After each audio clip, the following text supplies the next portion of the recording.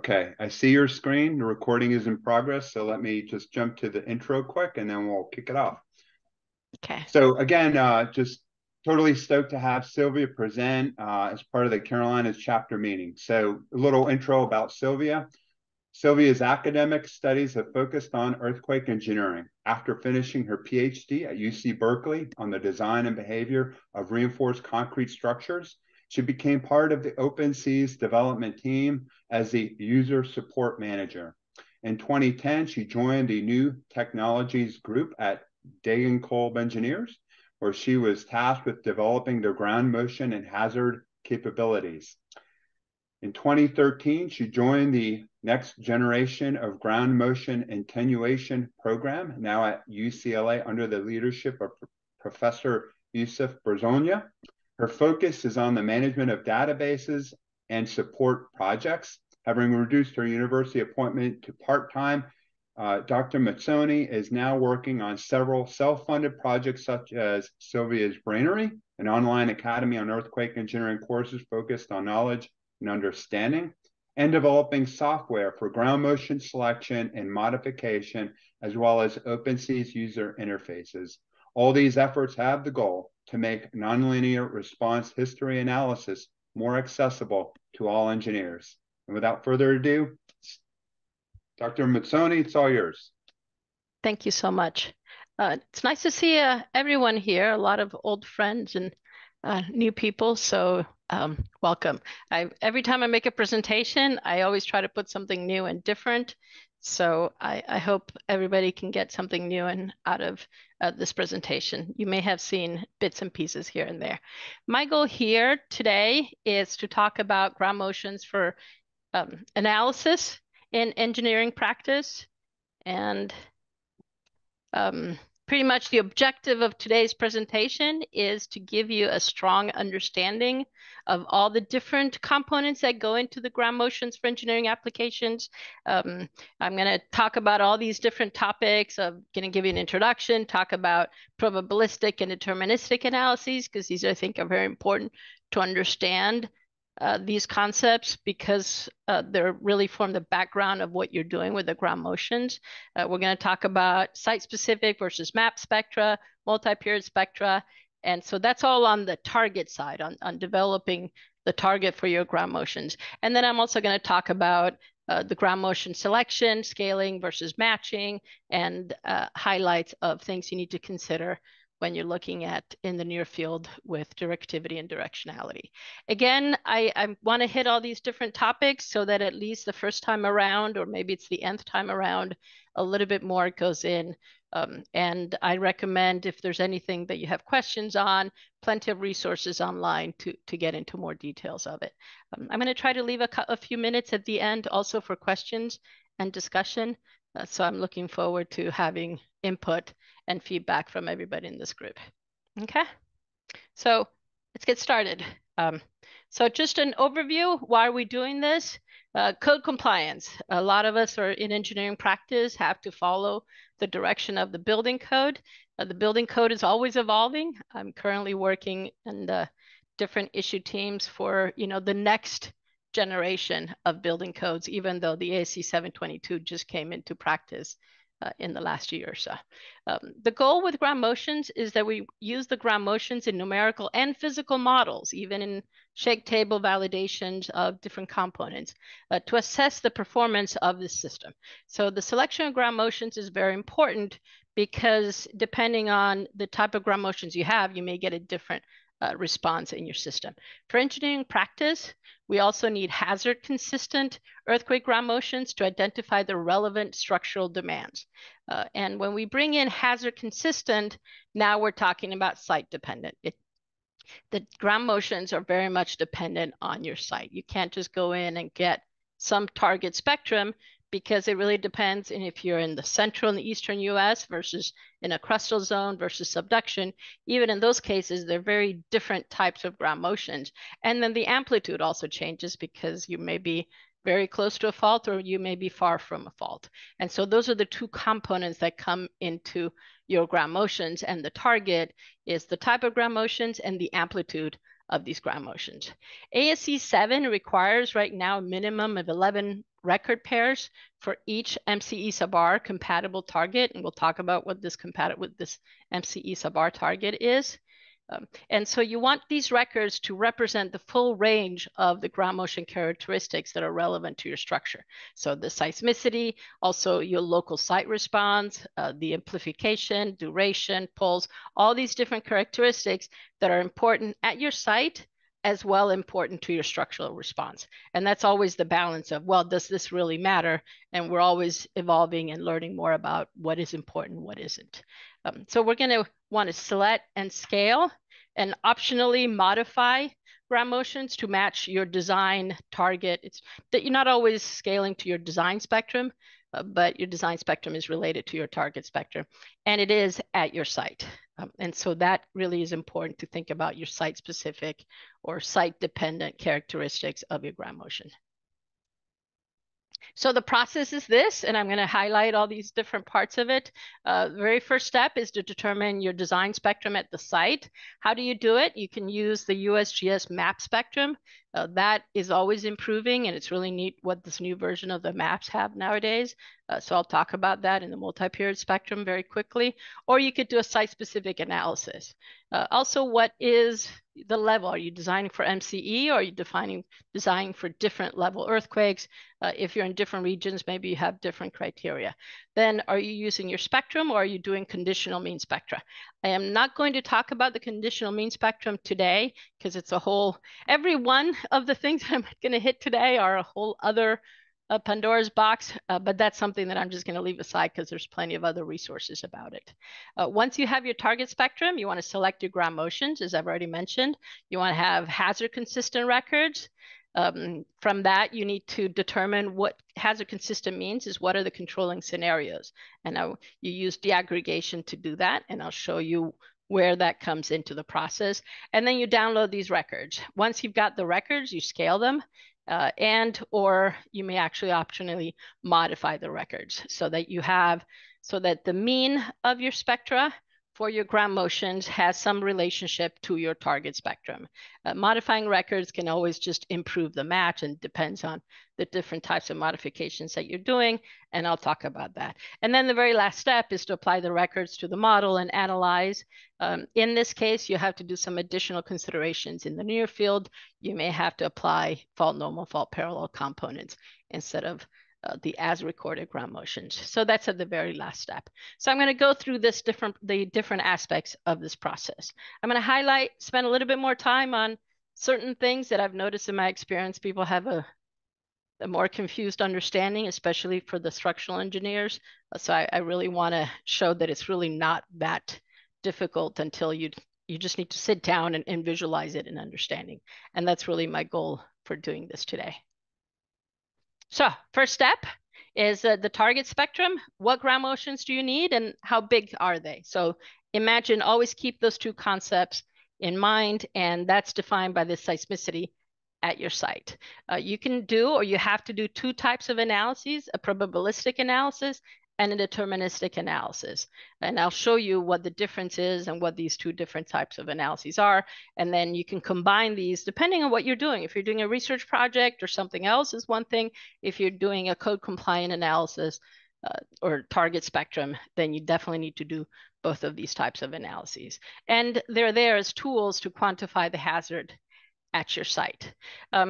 Just a quick, I can't start talking about response spectrum without giving a definition or at least building a visual. A response spectrum is pretty much, PSA versus period. What does it represent? It's a metric. It's an intensity measure. Right now, it's the best intensity measure that we have. We're looking at other intensity measures, but this is the one that forms the basis, especially because it's so easy to relate it to strength design. And it defines the demand at your site. It's defined as the maximum response of a set of damped oscillators to your input ground motions. So it's spectral acceleration versus period. But it's pseudo-spectral acceleration, and I will tell you what that means. So the damped oscillator is a single degree of freedom system. So it's not your whole structure. This is meant to be representative. It's a model Okay, and so it is allowed some generalities because that's all you can do. So you take your elastic stiffness and mass, and you can compute the natural frequency or period as the square root of k over m. And then we're typically working for ground motion selection and scaling with 5% of critical damping. What we do to compute the pseudospectral acceleration, the PSA, is you subject your system or the different systems that you see here. Different heights are just representing different stiffnesses and masses. And you input the same ground motion to all of them, and they're all going to have a different type of response, which is what you see here in these different figures. Something that's very stiff, it's going to have small deformations and high frequency response, while something flexible in the longer period range is going to have a larger displacement, and you can see that even the frequency content of your response is different. You take all these, you compute the maximum displacement response, sometimes it's plus or sometimes it's negative, but you take the absolute value and you plot that as a function of spectral period. This spectral displacement is the fundamental metric that we use, but in elastic system, you can convert that into a pseudospectral acceleration, and which is just omega squared times SD. And that's what you plot, and that's what we compute with PSA versus period, okay? It's not an acceleration. It is not the maximum acceleration in your response, okay? Because then when you get into accelerations, things get complicated because is it relative? Is it absolute? Do you account for damping in these different, there's different components to the acceleration. So the spectral displacement is just always the easiest. And of course, it's a relative displacement. And that's what that P in front of PSA stands for, okay? Very important because oftentimes, for me, as an English learner, language is important. So I always want to make sure that we understand and we're talking about the same metrics. Now, when you're talking about ground motion models, the GMPEs, the NGA, or different, the NGA are more for regional ground motion models. Some people have developed ground motion models for other seismic zones as well. What ground motion models do is they study all the data and the physical constraints and they develop estimates of the spectral acceleration as a function of site, event, and path characteristics. Okay, the site is typical your VS30. The event is magnitude and the path is the distance, okay? These are important because this is what we use in our ground motion analyses, all right? In our deterministic and probabilistic analyses, we actually use these ground motion models. The ground motion models predict a median as well as a standard deviation. Okay, so when we're talking about later in the 84 percentile, that is the median plus 1 standard deviation of your ground motion models. And these are developed looking at large databases of ground motion. So I worked on at the very end of the NGA West 2 and NGA East, as well as on the project for the NGA subduction. So those are the big well-known projects, but there's a lot of different ground motion models that are developed sometimes for very specific regions. And so I want to make sure that you understand when we're talking about ground motions, we're talking about spectral acceleration at the same time. Okay, if we're talking about records, then it's the records themselves. Okay, and so this is the main definitions that we're going to carry through, and it's in the main jargon when we talk about ground motion models and ground motions for analysis. Okay, and so I like this picture to give you a real good idea of what's going on. Remember, long periods have large displacements, short periods have larger accelerations, okay? Now, that's just the spectrum, and that's a response spectrum. A response spectrum is typically for an individual ground motion. But then we've got these design spectra. Oftentimes they're also just called response spectra as well. And there's many different ones, and we're going to cover all of them because they've got different levels of hierarchy and one is built on the other. And so in order of importance, the most important one in engineering practice is the risk-targeted MCE sub R. This is what you get that's your target spectrum. And then you take 2/3 of it and you get your design spectrum from your site for an ASC 7 type of analysis. The risk-targeted spectrum is made up from the uniform risk spectrum, the uniform hazard spectrum, the deterministic spectrum, which doesn't have initials for it, and the deterministic lower limit. And I'm going to cover all these because I think they're very important to understand what controls the seismicity at your site. And that's important when you do your ground motion selection and any type of hazard or analysis for your site. Okay, now these are in order of importance. I'm actually going to turn them over almost upside down and go through them because they're all going to be used to develop your MCE sub R. So the very first pair are the deterministic spectrum and the deterministic lower limit. The deterministic spectrum is you look at different scenarios at your site or near your site. So you may have here in the picture, I have two different sites. You may have, small earthquake near your site. And so using ground motion models and ground motion prediction equations, you determine a spectrum for this event. You look at the magnitude, you look at the distance, you look at the VS30 at your site, and there's a whole other parameters if you have basin effects and this and that. And you compute a design spectrum for this scenario.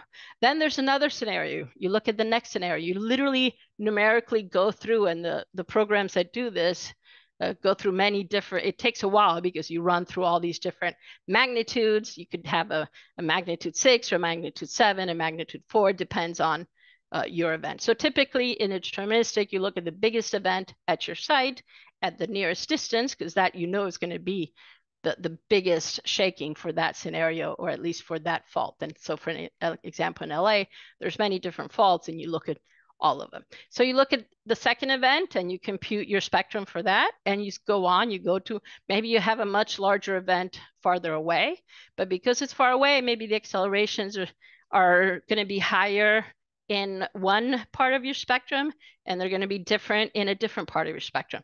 And so you go through all these different scenarios, and you take an envelope of the response spectrum for all of these scenarios. Now, we don't look at the mean predicted for all these different scenarios. We look at the 84 percentile. Okay, so you look at the spectral acceleration that is the mean plus it's one standard deviation above the mean.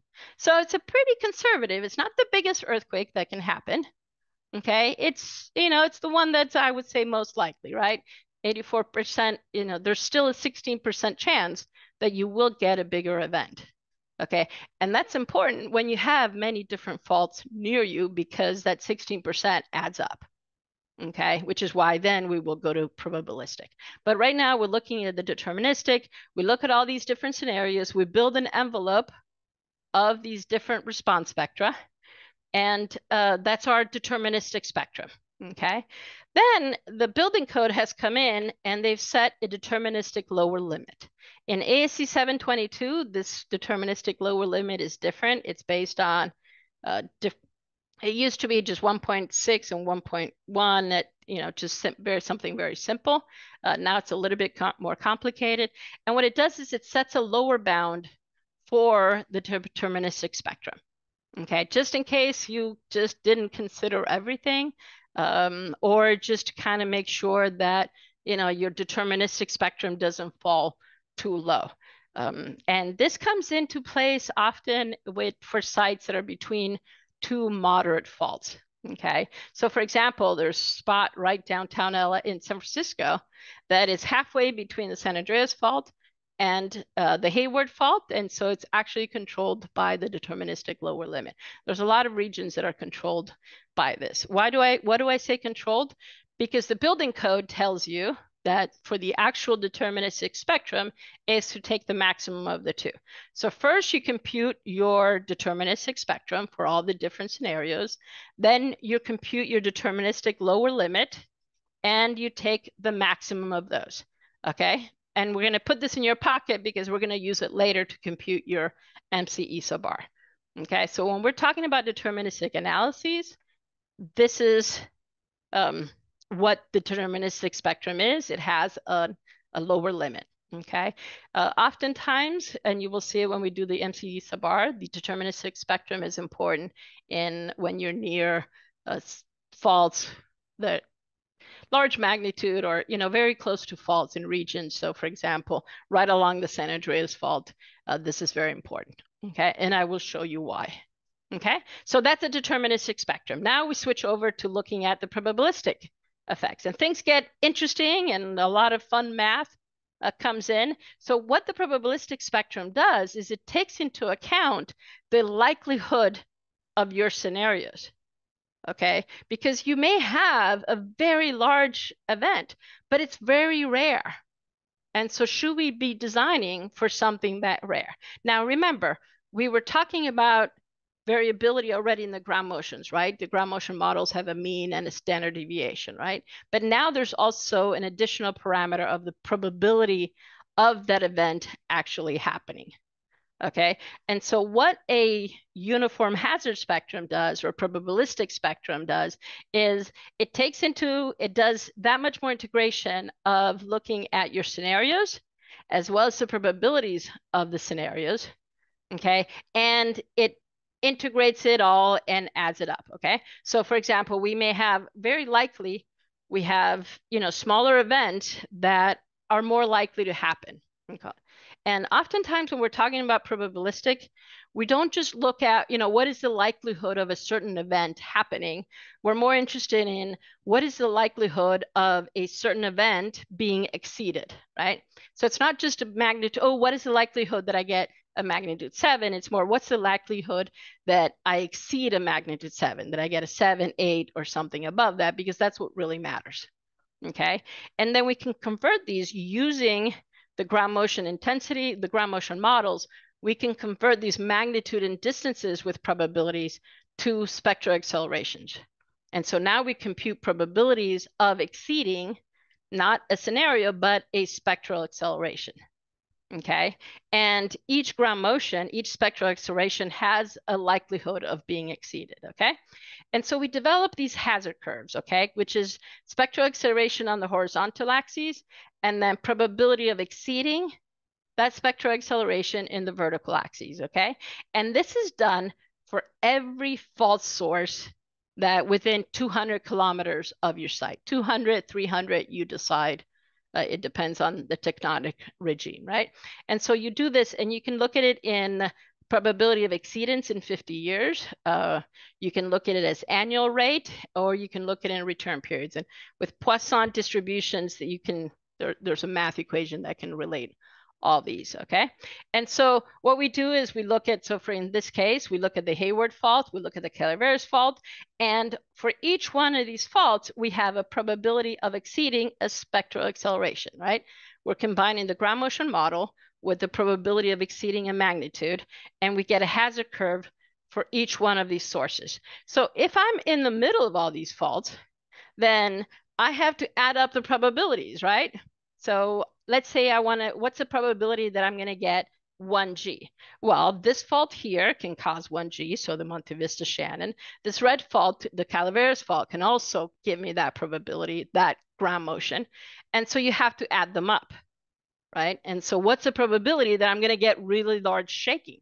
Well, it's not just based on one fault. If I have many faults near me, the probability goes up. And that's why looking at the probabilistic analyses is important, because in zones with a lot of faults, then they all add up, and it's very important. And that's what that takes into account. Okay. What we then do is we take these, and at each probability, we add them up, and we look at a certain probability level, at a hazard level, right? So in ASC 7, we look at the 2% probability of exceedance in 50 years. And so we add them up, and we get a spectral acceleration. I'm sorry, from this probability, you get a spectral acceleration at that return period, or at that probability, okay? Now, this is spectral acceleration probability, but we have a spectrum. So we need to do this at every period. Okay, and so you've got these hazard curves. So these are on the left is where we had the dash. These are the total hazard at your site for each period. And we look at our return period, or annual rate, of 2475. And for each period, now we plot it into spectral acceleration versus period. And so this blue line here corresponds to the 2475, the 2% probability of exceedance in 50 years. There's higher ones that have lower probability of exceedance. And then maybe, let's say this purple one could be the 475, let's say. Okay, it's actually here, I have it labeled. It's this dark blue one here is the 475. Okay, and they're all done that way. They all come in from the hazard curve. So the hazard curves are really the root of what you do. And they tell you everything about your site And I'll show you where that comes in afterwards, okay? So that's how we get our uniform hazard spectrum. Until ASC 7 something, we were designing for this 2% probability of exceedance. Well, now we're like, wait a minute, that's all hazard, but what about taking into account this structural response? All right. And so then this is when finally structural engineers got involved and started developing fragility functions. Okay, this is when you run, and I have mixed feelings about fragility functions, but you run a lot of analyses and then you plot. Again, remember our intensity measure is always spectral acceleration, or in HAZs, they look at spectral displacement. They're related. And you look at what is the probability of damage. Okay, and this now brings in your structural response. So for different intensity measure, or for different spectral accelerations, so for strong shaking, you may have, different kinds of response. So for example, let's look at strong shaking. So you've got a large event. Well, we have a 20% probability of complete damage. Then we have a 70% probability of being extensive or above damage. Much lower probability of having very little damage. And I'm sorry, there's very little damage or above, of exceeding this moderate damage. And, it's pretty much only under weak shaking, maybe there's some probability. Under strong shaking, you're definitely going to have slight, moderate, expensive, or complete damage, okay? So that's where these, fragility functions come in. In the building code, we're looking at probability of collapse. So it would be this very last curve here. And so now we're taking in spectral acceleration and a probability of exceeding a certain performance objective, such as collapse. All right, now we're going to take these, and because we've got the spectral acceleration, and we're going to combine them with our uniform hazard spectrum, and we're going to get a uniform risk spectrum. Okay, and so this is where the risk integral comes in. It's pretty straightforward math. I don't know why people are so afraid of integrals, but all you're doing is you're combining the hazard curve and the fragility curve together, because you're combining the different probabilities, and you get a risk of collapse. All right, because now, before, our fragility curves were a function of spectral acceleration, but that spectral acceleration has its own probabilities. Okay, and so that's like a conditional probability. All right, which is what we had here. So if we take the different components of this, we talked about the different hazard curves and the different spectral, the probability, conditional probability of failure as a function of spectral acceleration. We put them together and you get your risk of collapse. And so Nico Luca's done a lot of work on this for the USGS. And so this is where he's got a lot of presentations and papers that show the importance of bringing in this risk of collapse overall for the national maps. Okay, because what we want to do is we want to have a uniform risk of collapse across the entire country, right? So why would you have more risk in one region and then why in another? Okay, and things get interesting in the next step. And so you'll see that, for example, he's comparing Memphis and San Francisco, that our 2% in 50 years is pretty much the same. They have very similar accelerations, 1.4 versus 1.5 Gs, okay? So the uniform hazard spectrum is going to give you the same design values, but the hazard curves are different, okay? This is that total, because they have different sources. Maybe in the Memphis only has one big fault or one big type of fault, while San Francisco has many different ones. And so the shape, because you're adding different hazard curves, comes in and it's different. And so this is when people talk about the slope of the hazard curve, because now you're going to integrate it over a whole, from 0 to infinity. So the whole shape comes into account. So this is on the top left. We've got, our hazard curve. We combine it with a fragility curve. The USGS uses a uniform fragility curve, which with a beta of 6 and a 10% probability of collapse given the MCE. And so for these two sites right now, this would be the same hazard curve, just slightly different, okay? And I welcome you to learn more about this.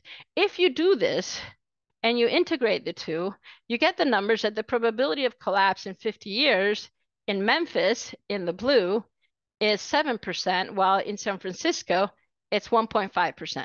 So now we don't have the same risk of collapse. So what the process goes through in determining a uniform risk is at what point do we take this curve, the fragility curve, and we move it left and right until it's an iterative process until the two curves, the risk curves, come out to be the same. Okay, this is something that the building code does. They use a simple model, but in the building, this is what USGS does, the mapped ones, but you're welcome to do this yourself as well and use, maybe a more accurate fragility curve. So if you move around this fragility curve left and right to find out at what spectral acceleration will you get the same probability of collapse, this is the process that you go through. And so this is, the very last step. In the risk integral, you see that this is the example. This is something he wrote in 2006. He was looking at 1.5%. Now we look at 1%. The two sites have the same probability of collapse, but they've had to shift the same fragility curve, which means that now our ground motions for San Francisco are going to be 1.5 G, but the ground motion that we designed for to have a 1.5% probability of or whatever you want it to be is actually 1 G, okay? And that's where that risk coefficient comes in, all right? This was that in-between step, is what it was for the 2% and 50 and how that gets modified, okay? And so this is the process, and I wanted to make sure that you understood. I'm every time I go through this, I understand this a little bit more. It's a very simple, it's just math, okay? And so now we have uniform risk spectrum for the entire country, all right? And so now we select the ground motions. Remember, this is the spectral acceleration. This is your spectrum that gives you, so you need to design to the spectrum that gives you the same probability of collapse across the entire country. Okay, and so I mapped these where I'm working on some stuff for the building code. So I mapped these and I made these really cool interactive maps. Okay, and when we found out that for site class BC at a period of 0.2 seconds, you've got some really high hotspots. All right, even here in South Carolina, which is where you're hosting, or I don't know where you are. I found out where the Carolinas are. There's actually in the red, you're looking at designing for 5Gs at 0.2 seconds. That's a really, I mean, people want windows in their buildings. So this is, people don't like this, or engineers don't like this because it's very expensive to do this. And so it's really difficult to sell this to your clients. Even if you look at a site class D at 1 second, of course, the spectrum goes down, but you're still looking at a maximum of 3.6 Gs. And as you can see, what I did is I drew the faults on top of it. These hotspots, all right, are right in the region of right along the San Andreas fault, pretty much, or, anywhere near these faults where we have faults. All right. So this is something, when this came out in the building code, people put their arms up and say, wait, what are you doing? This doesn't make any sense to us. People struggle with the numbers as well as struggling with the concept of, wait a minute, I just want to design for the largest earthquake. And so then that's where the risk targeted MCE sub R comes in. It's the law. This is what ASC 7 does. And in regions of very high seismicity, it's unreasonable to design for such high forces. And so they came up with setting a cap on their design values using the deterministic spectrum. Okay, what happens when you apply this deterministic spectrum?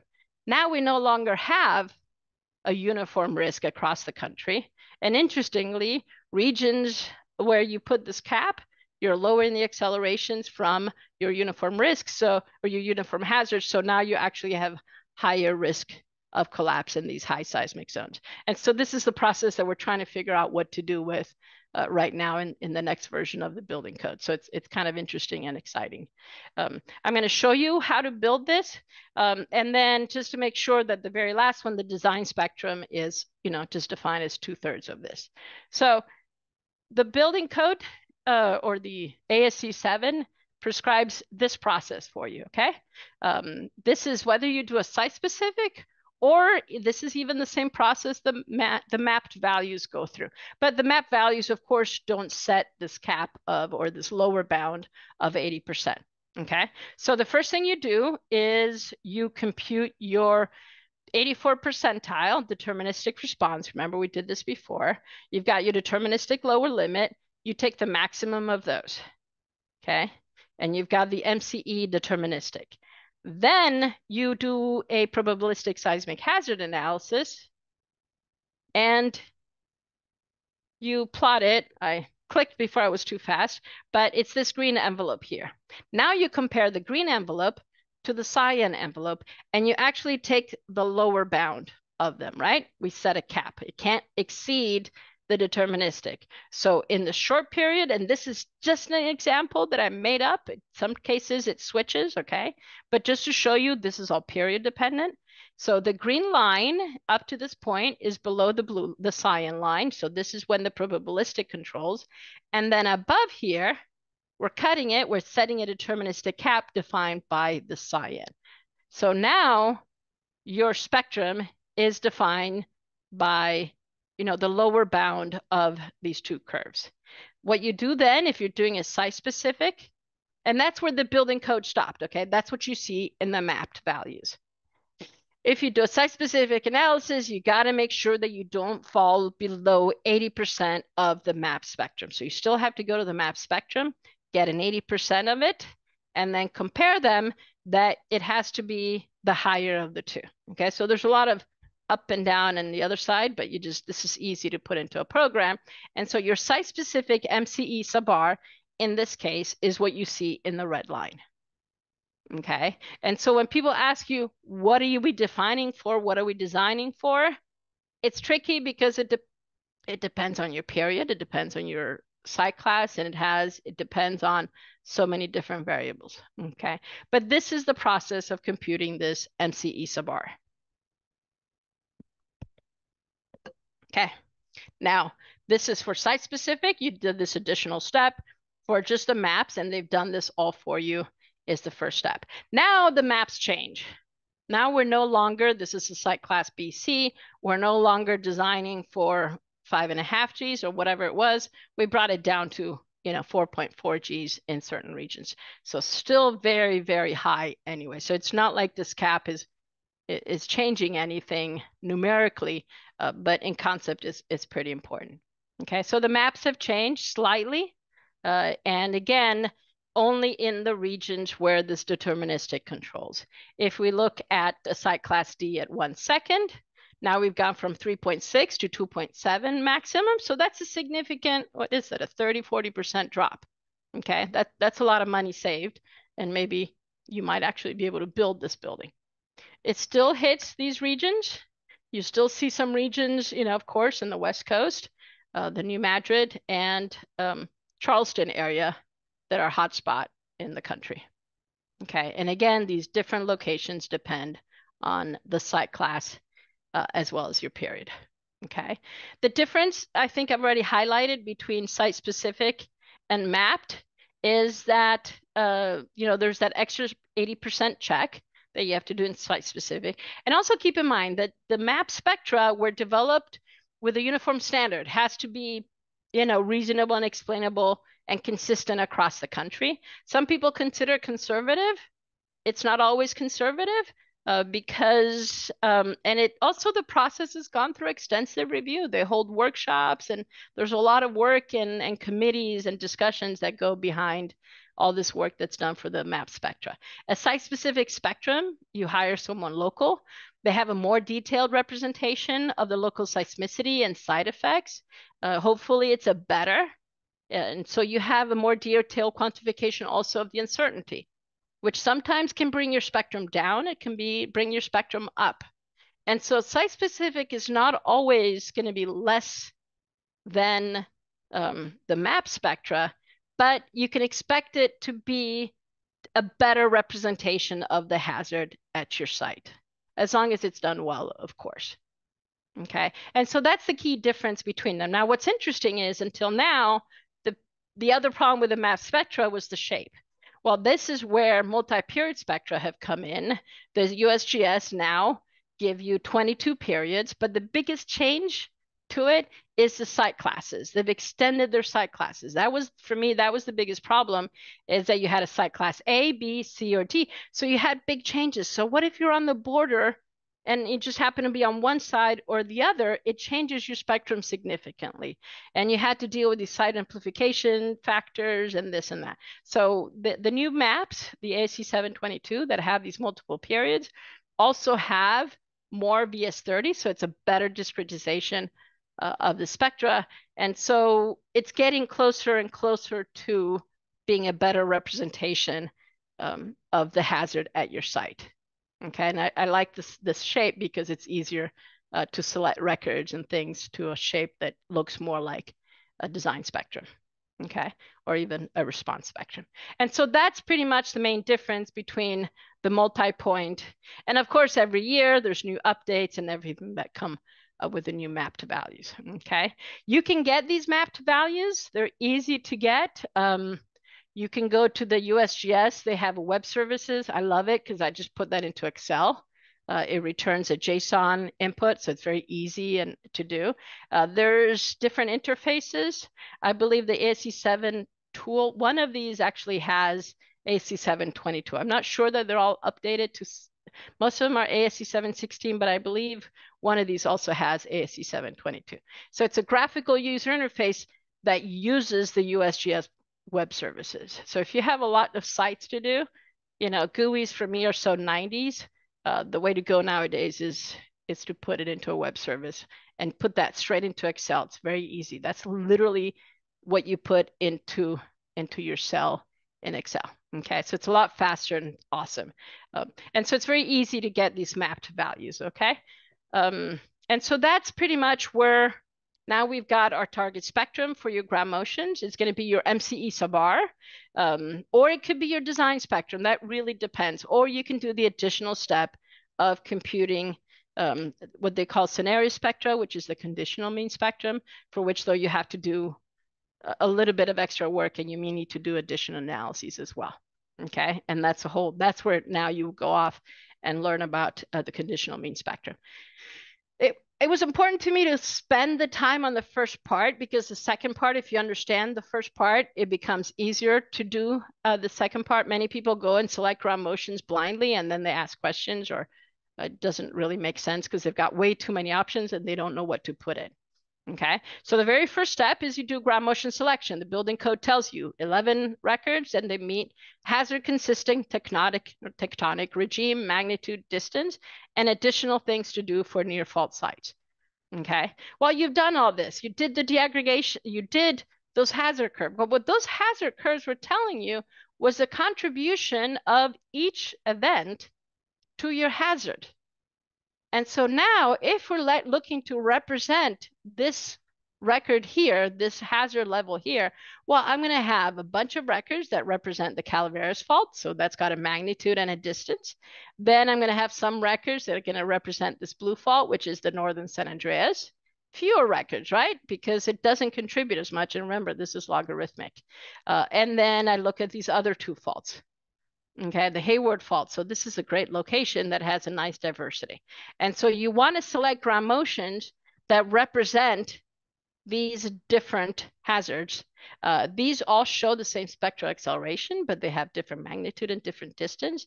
So if you go to the USGS Unified Hazard Tool, or your whoever developed the ground motion suite or whoever did your seismic hazard analysis should give you deaggregation. And these are really cool deaggregation plots that show you that, hey, you need to pick a few records that represent something close and small.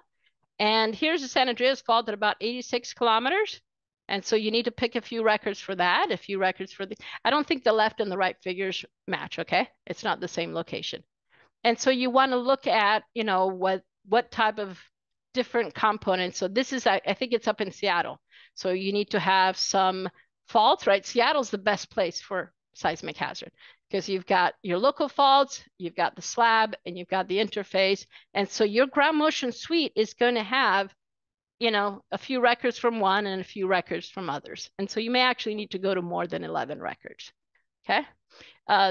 Once you've decided what your records should go, you can either have your own database or you can go to the NGA tools from the NGA database. So I developed in 2014, I put in, I think the NGA West 2, and then a couple of years later, I put in the NGA East. And then in the last year, I released the same portal for the NGA subduction. So these are different databases, and you go to these different databases to select your records, okay? And so those are one place. There's a lot of other resources where you can go. And if you know what you're doing, if you looked at your hazard, then it's very straightforward to define your target spectrum and the different, magnitude and distance criteria that you need for your ground motion suite. Okay, and it's all based on the deaggregation or, pretty much your hazard curves. That's why I wanted to make sure that we understood what hazard curves are. Once you've got your suite of records, now you've got to scale them. Okay, and you scale or modify your records to match your target spectrum. Well, the building code tells you what to do. You've got, they have criteria in the selection, then they've got criteria on the scaling. And right now, ASC 722 only talks about amplitude scaling or spectrum matching. And so if you have amplitude scaling, so they give you a period range. It's not over the entire period range. Amplitude scaling, the mean cannot fall below 90% of the target, and spectrum matching cannot fall below 110% of the target. Okay, what spectrum matching is what you see on the top left. You see the amplitude scale where you just apply a scale factor to your ground motions, or tight spectral matching where you modify all your ground motions to all have exactly the same spectrum in the period range of interest. Okay, because the spectral matching may bring in a bias, that's where that extra 10% comes in. Because the shape isn't perfect in the amplitude scaling, that's where they give you that 90% allowance, okay? In 2012, I put out the paper when I was at Degenkolb. We developed the mean spectral matching. And this is a bad representation of it. It doesn't look like this on the left. But in the mean spectrum matching, you modify the record such that the average of your suite matches exactly your target spectrum. So you do very little modification. You don't do this type modification. You modify the records very little because you were starting with an average that was already pretty close. Okay, and that's what the mean spectrum matching does. Now there's the issue because this is not in the code, and so we're working right now to making sure that this is explicitly in the code, because and most people that use the mean spectral matching, they use a 1.0 penalty, quote unquote. Instead of the 0.9 or the 1.1, you match the mean right onto your target spectrum. In the last couple of years, Norm Abramson has brought in his method, which is just an extension of the mean spectrum matching, where he's actually matching on the ROT D50 or the ROT D100, but you have variability. So while tight spectral matching, you match all the components. In his method, you match the spectrum resultant, but you still have variability in the components. Okay, and so that's a whole interesting discussion about what are these different methods. Okay, some have no variability and some have a lot of variability. And then the question is, what is the right amount of variability? Because if you select your records and you have a single scenario, you actually may end up having very little variability in your amplitude scale records. Okay, and so this is a hot topic of discussion right now. We're doing some research on it. What should that variability actually be? And what is the definition of hazard consistent? Because, Norm will tell you, well, you're already counting for that variability in the records. But because structural engineers, it's more complicated to have variability in your structure, we're replacing it with variability in your records. So maybe we do want additional variability on top of that because we can't put it in our structure, so let's put it into our ground motions. Okay, and there's a whole big discussion about what to do here with these different methods and how can we make them all code compliant. Okay, when you do spectral matching or any sort of modification, you're actually going in and changing the frequency content of your records. You're putting in wavelets, or it really depends on the different methods that you're using. And again, it's the key on record-to-record variability as well as period-to-period variability. All these ridges up and downs can actually be helpful in your analysis because maybe you're at a high and then you're at a trough or a peak and a trough. Okay, And so you can have these different approaches to your ground motion. It depends on what you're comfortable with, what you work through with your peer reviewer, and what is appropriate and cost for your model. Now, just to kind of show you the difference between mean spectral matching and amplitude scaling, here's an example here where you see there's not much variability, but just doing minor changes allows you to control not just the mean, but also the standard deviation. And so actually when you do mean spectral matching, you can increase that deviation, that variability if you want, if your fit was just almost too good. Okay, but you'll see that the records don't look very different from your original records. And that's what's nice. And that's why, you know, a lot of people are using this method, because the modification is minimal, but it gives you more freedom of, you know, matching your record, because oftentimes you've got, so as you can see here, this is a good 20 to 30% drop here. And so if you have to meet the goal of the code, you actually have to bump up and scale up your records. I have only a few minutes, and I'm sorry that I've gone into it, but to me, this is exciting stuff. When we look at near field effects for directivity and directionality, what I want to get across to you is directivity is pulse effects, is energy in a certain frequency range. Okay, it's independent of direction. Okay, and it's kind of like the Doppler effect is the way we see it. If the wave is moving towards you versus if it's moving away from you.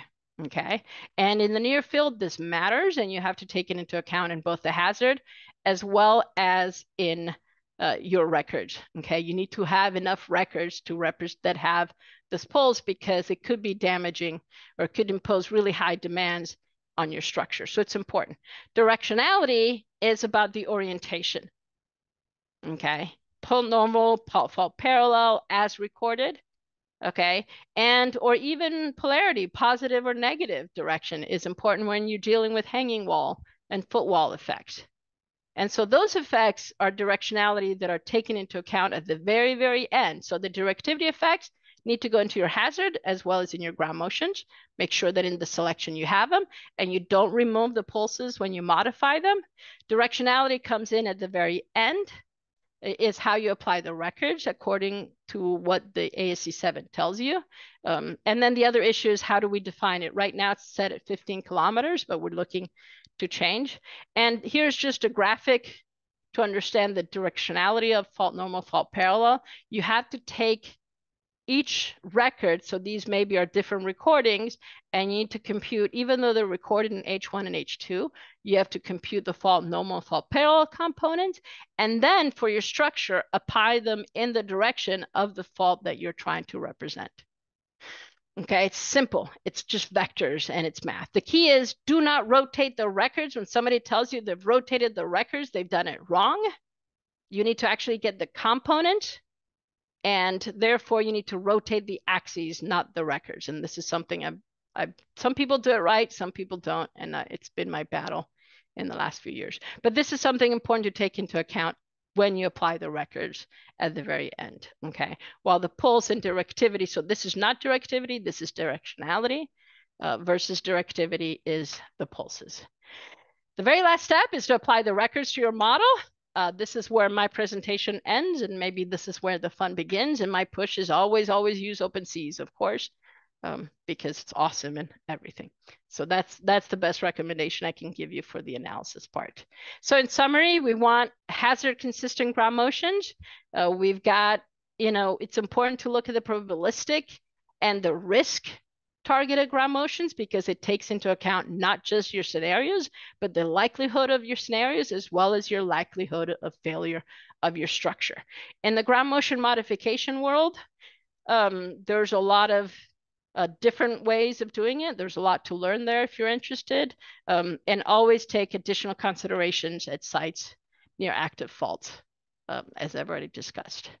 And if you have any questions, I'm building a tool myself that combines all the different databases and brings in all these different things. But I broke it the other day because I was trying to add a feature.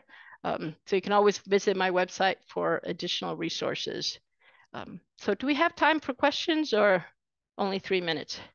And thank you. Hi, Sylvia. So hold on one second. We should have next presentation should kick off at 3:05. So you have, more than a few minutes for questions.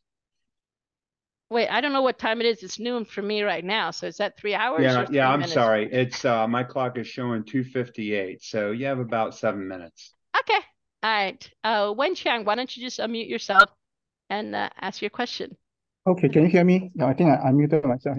You're good. So I just want to ask the last part. You kind of mentioned not to rotate it, but if I understand, I swap the axis. Could you elaborate on it? Or what is the right way? Because you mentioned one is the right way. You don't swap the axes. You rotate the axes. So the records are recorded, and you've computed the H1 and H2. Now what you want to do is you want to compute the component of that recording in the fault normal and the fault parallel direction. And so you don't want to rotate the vector, you want to rotate the reference axes. And so it's literally the sign of the angle. Instead of a theta, you do negative theta. And so I just recommend, I've done some video on this, and I recommend just sitting down and doing the math of it and understanding what you're actually trying to do. I think I've done a video on this, and I plan to do more on that. So basically rotating the vector. Okay, rotating the vector. Not rotating the vector, you're rotating the reference axes. And so it's interesting. If you go on Wikipedia and you look for the rotation matrix, as well as the reference axes rotation, they're two different pages, and they show you, and one has, and also be careful of how you define your theta, positive and negative. And it's a really interesting, but it's all just vector math. All right. So it's something worth looking into further. All right, thank you. Any other questions? Tom, you always have questions for me. Come on. Jennifer.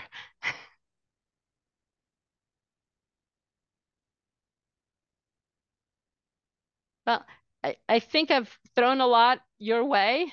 I hope that some different concept have stuck, or at least you've written down words that, what I do is I just write down words that I want to Google, and then there's a lot of other resources online where you can get some. Ashley, go ahead and unmute yourself. Hi, Silvia. It's so good to see you. And thanks for a very good presentation as always. I just wanted to know your thoughts on that case from Seattle that I also think it's very interesting when you have the convergence of, or the combination of different tectonics there. So what are your thoughts on input ground motion selection in that case? How many from each one of the contributions to the hazard? If you look at, all you have to do is, it really depends on the exact location that you're at. But so for example, if we go back, because that deaggregation was right there, you look here and you kind of add up, see how these are like 15%, right? So, and I think this even gives you a table. Actually, the tool gives you a nice table, and it's going to say, the contribution from the faults, which is only one set of fault. There's a table in the tool that tells you 15%, let's say, right? Then slab is going to give you 30%. All right, it's in the table, or you can add up these numbers. And then maybe for the interface is 15%. And these should add up to 100% though, of course. Okay. And so to me, that's the fraction of the records you take. And so you're going to have, 3 records from the interface, 5 records from slab. It looks higher, but then there's a much bigger spread here, for example. Okay. So I will take, 6 records from magnitude 5 to 7 or 6 to 7, let's say, 6 records for that at a distance of 0 to 10. Then I'll do a distance from 45 to 80. Let's say I would spend a lot more time than this, okay? And look at the actual numbers. And I would look at magnitudes. These are my slabs. So these are going to be 6.5 to 7. And I'm going to get 4 records for that. And then I've got these 2 ruptures, but this is, maybe I'll go from 85 to 130 distance. I'll get some subduction record, of the interface records, and maybe I'll get 2 or 3 of those. Okay, and you literally look at it here. The hazard curves gives you the same thing. Also very, very important, it depends on your period. This is a certain period. It should say here, or I didn't, I cut it out. You have to look at your period, which means you have to look at many periods. Okay, and thank you, I forgot about that. All right, and the long period range, this is where, you know, the subduction events come in, right? Because they've got long periods, they dissipate slower. And so that's in the long period, that gets what's filtered. If you have a very short period building, your deaggregation is going to look very different. It's going to be controlled more by these nearby faults. So again, my typical answer is it depends. But I would look at this, I would look at past experience, what, you know, and just study it and see what people have done. But these are the numbers, and that's what's cool about understanding these hazard curves, because these are just literally plots of the hazard curves. And that's why I wanted to spend time on